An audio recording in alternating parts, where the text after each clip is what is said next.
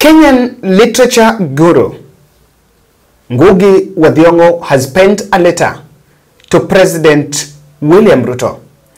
The letter is very deep and tries to dissect through William Ruto's trip to the United States of America. And I can tell you that here, I think we've been conclusively trying to cover and break it down. And so today I bounced on this letter, and I think I want us to look at what they are talking about. This letter is written by Ngugi wa Thion'go. Dear William Ruto, the images of your recent state visit to USA were very disturbing to me and to every patriotic Kenyan. I saw you seated on a chair, grinning while Biden stood behind you, his face beaming with satisfaction. He continues to say, why not? He had just announced that you had signed off our beloved Kenya to make it a non-member ally of NATO. In other words, you had agreed to become NATO's envoy in America's struggle with Russia and China for access to resources of the continent, and therefore I think now the continent of Africa. Ngugi continues to say, Ruto, do you know that NATO murdered Muammar Gaddafi so that Libyan oil fields which Gaddafi had nationalized would revert to the West? Gaddafi was once the chairman of African Union, of which Kenya was a founding member. But this other picture was no less disturbing. While you were inside the White House,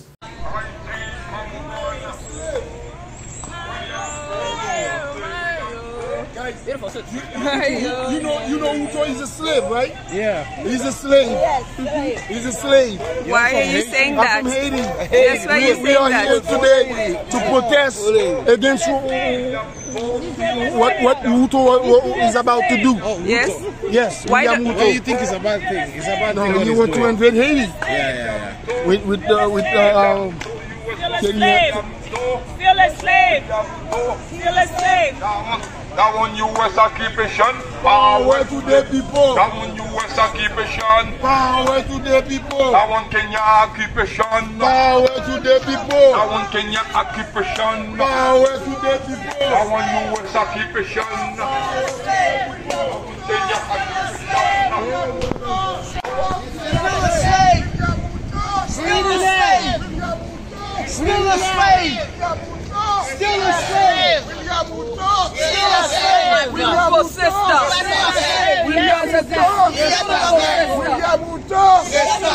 William Ruto. Reste avec. Reste avec. Still a slave.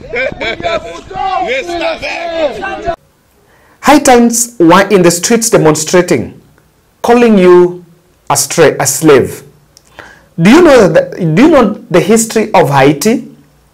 Please read the Black Jacobins, the book written by once Jomo Kenyatta Pan-African Italy, C.L.R. James. Haiti, and now he speaks brief about Haiti.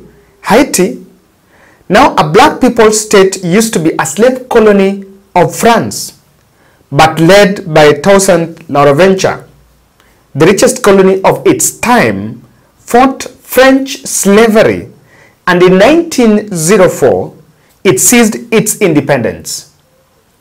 In USA, slavery was then in full bloom. America did not want its African slaves to emulate Haiti, and it has never forgiven Haiti for that, and thus began the story of America's destabilization of Haiti. This is a very key point that I just want us to look at. He continues to say, Ruto, do you see the irony of your actions? The USA was originally settler colony taking over the land that belonged to Native Americans.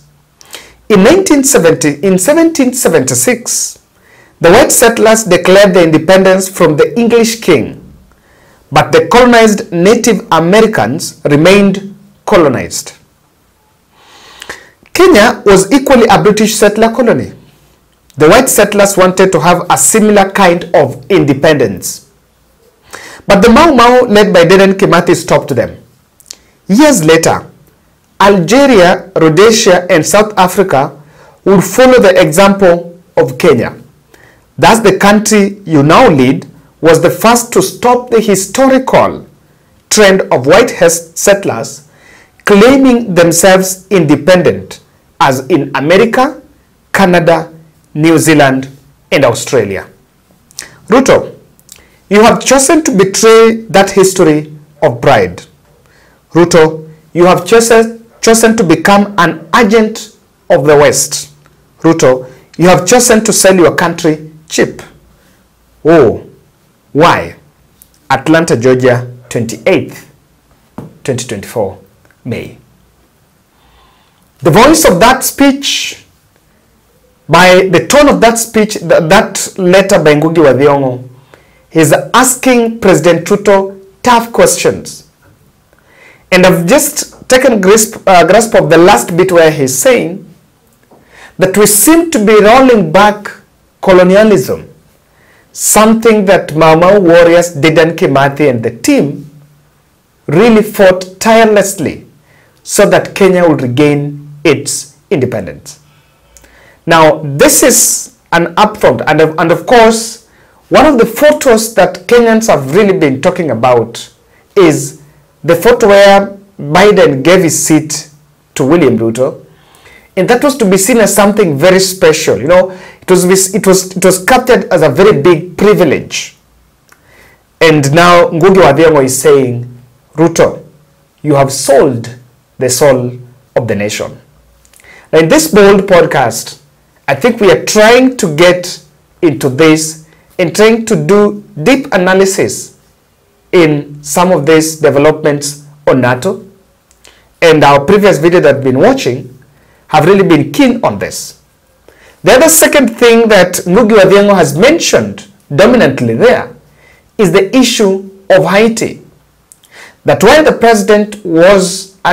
president is pushing for Haiti deal, does he know what exactly he is fighting, or who exactly is behind the Haiti destabilization? I'm just seeing a report now that Honorable President Ruto said, on behalf of the Republic of Kenya, I extend congratulations to Honorable Gary Conil on his appointment as the Prime Minister of Haiti. This significant step is not lost on the world and signifying the desire of our brothers and sisters in Haiti to forge way forward.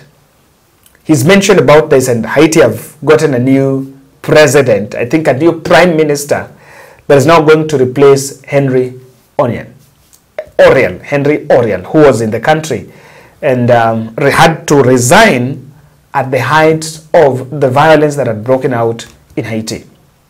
And the very significant point that Ngugi wa Thion'go is asking, a very big point on what exactly we are going to do in Haiti. And I want to interpret that letter looking at some of the developments that maybe some of the few factors that Ngugi wa Thion'go is pointing out there. But there is a question that I want to ask experts, people who understand maybe conflict resolution strategies or post-war. And allow me to borrow this question. Kenya is going to Haiti, and we are taking 1,000 officers, and there are also some of the police officers that are being brought in the country for them to be trained for some capacity building. I don't know that that is part of the US packaging or the UN. But Haiti is a UN-backed mission. One thing that is not very clear, what is the post-peace objective? And let me just keep up something. Let me just borrow what's happening in Netanyahu. the recent development there. When Israel beat Hamas, when Israel attacked Hamas, of course it was a counter because Hamas started. US has been complaining that Netanyahu seems not to have post-war plan and is a person that has commercialized the war. Because the question here is, what is next? Now, that is the same thing I want to take to Haiti, and I want to ask this question. That's why I said, someone tell us, what exactly are we going to achieve in Haiti? Because if you go and fight, you neutralize the gangs, and it ends at neutralizing them because the gangs can even retreat. But immediately leave their land, they will come back. Now, if that is it, there will be resurgence. For example, in Somalia, Kenya went in Somalia more than 10 years ago. And now, there is a process of now leaving Somalia. But the Somali government is a bit divided that while some factors feel Kenya should leave, Kenya should not leave, one thing is more clear, and Kenya is afraid that if they leave Somalia, then the Al-Shabaab will prop up again. And that will be another insecurity scare for the country. So for in Haiti, what exactly is the plan? Are the multi-agency force, is it going to ensure that they hold an election and put a legitimate government? Or what exactly are they going to achieve? Because there is some very key component of the Haiti mission. If we send the police and they go crash the gangs and they don't protect the civilians, then you know that mission will not be accepted by the citizens of Haiti. And you can see they protested in US when the President William Ruto was in US saying, what is the President of William Ruto going to do in Haiti? So the problem in Haiti is a bit more complex according to what Ngugi wa Thion'go is saying. But let us look at the key interpretation. Those are the two factors I just wanted to say, by the way. The two key interpretations of this. Ruto is wary, and Ngugi wa Thion'go is warning the president that he must be wary of this elevation as the African head boy. And that is why he's asking William Ruto. Ngugi wa Thion'go is saying, do you know that NATO killed Muammar Gaddafi? Muammar Gaddafi was killed on 20th October 2011. And that was a time where he had nationalized the oil in Libya. It was working for the people. If you read some of stories about Gaddafi, is understand that people leave school. Then before you get a job, you get salary. Life was there because the oil was working for them. And by the way, before even for Gaddafi to thrust to power, Libya was a strong ally of the US. And so Gaddafi was, but the moment Gaddafi turned against the West, that is when the West also turned against him. So the question here is it going to be sustainable to sustain bit of that dalliance of being an African head boy? And clearly, what Ngugi wa Thion'go is telling President Ruto, that you made a big blunder. Because just like what they did to Gaddafi, when you break ties, things are not going to work for you.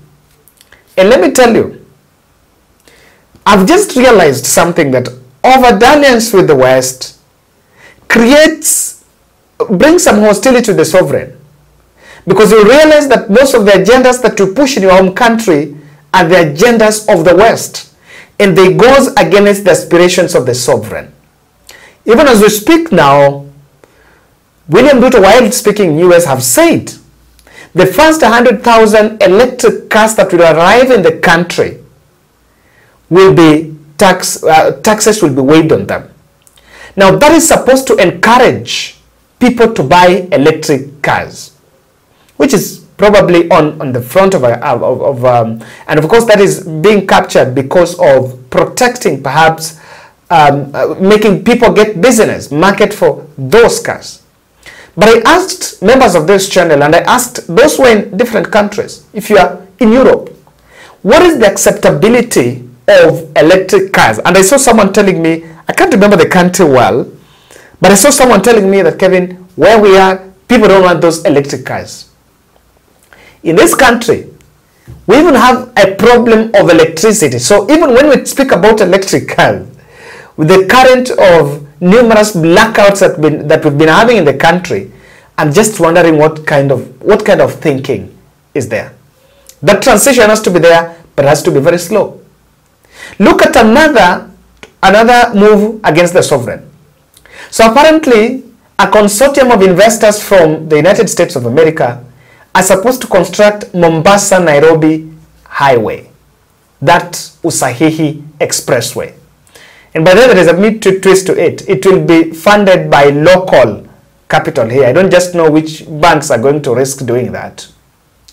And so, I read a story that what the proponents of that expressway have said, and one of the responsibilities of the president is to ensure that all buses and trucks will be using the new expressway from Mombasa to Nairobi. That is a problem that we had when SGR was constructed. And people in this country will remember the numerous strikes that used to happen when truck drivers were protesting a decision that they were being forced to move their goods from Nairobi to Mombasa using SGR. Now, importers used to complain of the cost, and they would rather stick to the traditional way of transporting the stuff with the trucks. So here is a situation where Nairobi-Mombasa Expressway will be tolled. And both buses carrying passengers and trucks carrying goods, it will be necessary, or rather it will be a must that is the route to use. And so it's supposed to render the traditional Mombasa-Nairobi route obsolete. Remember, it comes at a cost. The cost of traveling from Mombasa to Nairobi now, by SGR, the economy class, I think that the regular class was increased from 1,000 to 1,500. Now, in the toll road, if you include the toll fee and plus the fuel costs, the cost is going to be high. Now, that is why I'm saying that Africa, or rather Kenya, must be very wary of this. Number two, what Ngugi is also saying is about the stake of France. Haiti was a slave colony for France, and they fought and chased the France from the region so that they would regain their independence. And so after that, America saw what happened to France in Haiti, and they decided that they would also, because they're also having black slaves, they also didn't want to go through the same fate, and they decided to design a scheme or a project to destabilize Haiti. So what is Ngugi talking about here? That what America is posturing as solving is a problem that themselves they caused, and they're not so honest about maybe reaching the solution. Remember when in the US they were asked about why are you stopped the Afghanistan war nearly after 20 years miles away, but you're commissioning the country Kenya for Haiti mission miles away. That question did not have a very straight answer from Biden. So the stakes in Haiti are more. And with that background information on the situation in Haiti, it only tells you that the enemy could be hidden. And it is not true that really, even if it is a UN-backed mission, but not that the world is united to bring peace in Haiti. The hostilities in the sovereign might also sow. You can see what's happening in West Africa when the countries and the presidents are having coup d'etats. They're actually dethrowing legitimately elected leaders, and they're taking over power. And immediately after taking over power, the first thing they're doing is they're chasing those multinationals, the colonizers. So with this coming into space, he's saying the reason why Gaddafi was crushed is because Gaddafi decided that the oil in Libya was supposed to work for the people of Libya. And immediately turned his back against the West, things went south. So if Ruto is going to be used as the gateway to smuggle the African resources to other countries in the West, there is going to be an enemy of the continent. But will this then mean that there is recolonization of the country? Because if the more the country speaks about this, the question of revolution comes into play. Our politics might actually take a very interesting turn if the country takes a need and there is a clamor for the country to get its freedom. Because before the sovereign will actually know, they will start asking the president that America is suffocating us. Just like the IMF and the World Bank of this time are also demanding that for them to disburse the 131 billion loan facility to the country, we must pass finance bill as it is. Something that will really put the country into a protest mode. So ladies and gentlemen, that is my take on Ngugi wa Thiongo's letter to President Ruto. And I've taken a bit of it because it is something that the country has been talking about. And it's key for us to look at that. Thank you, and let's meet in the next.